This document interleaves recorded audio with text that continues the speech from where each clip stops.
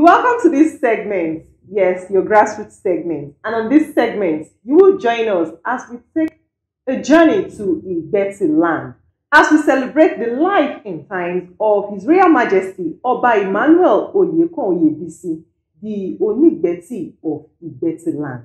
Ìbànújẹ́ ńlá ni fún wa nígbà tí a gbọ́ ìpapòdà Ọba Emmanuel Oyebisi Gbadewolu 1 Afafẹ́gbèjò 3.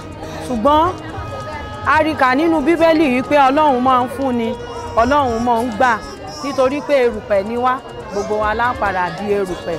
Ṣùgbọ́n a dúpẹ́ pé oníwájú kò ṣáájú Kabiyesi, a dúpẹ́ fún Ọlọ́run. Chairperson Olorunsogo local government area, Madam Oluwakemi Juliana, described the death of the Okeogun monarch who joined his ancestors at the age of 77 as a big loss.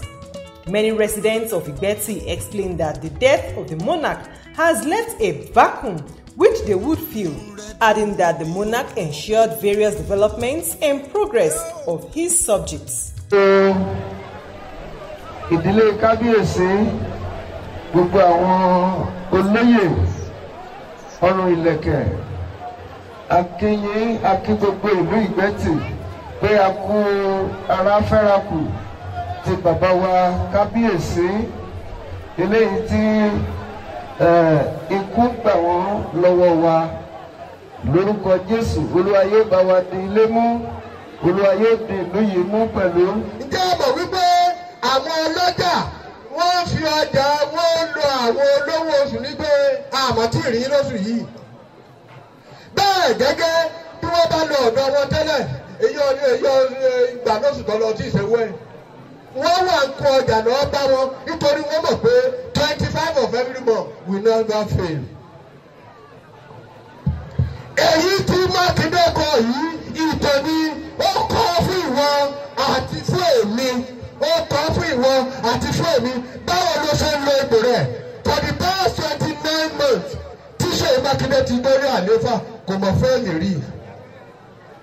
We kept on asking, ẹ dákun, níbo ni ó ti rí owó ọ̀hún? Iṣẹ́ rẹ ló sọ ibi tí wọ́n pàápàá tó parí ìgbé ayé rẹ sí. Ìwọ olùkọ́ mi, ó dọwọ́ rẹ ìyẹn èyí tó fẹ́. Níbo ló fẹ́ parí ìrìn àjò rẹ̀? Níbo ló fẹ́ lo ayé rẹ̀? Ní ọ̀run rere ni àbí lọ́run àpáàdì?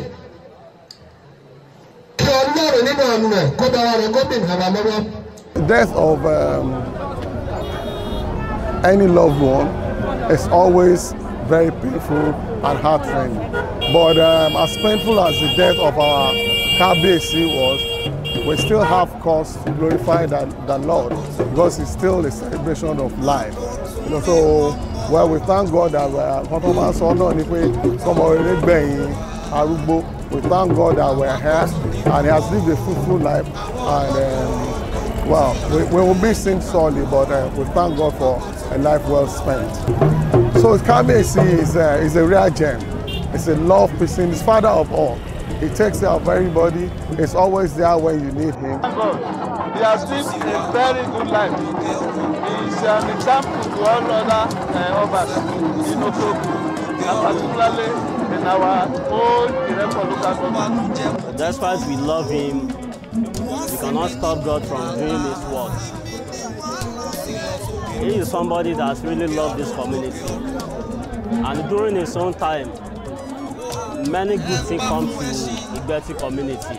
Various dignitaries condoled with the subjects of His Royal Majesty Oba Emmanuel Oyekan, the Onigbeti of Igbeti land.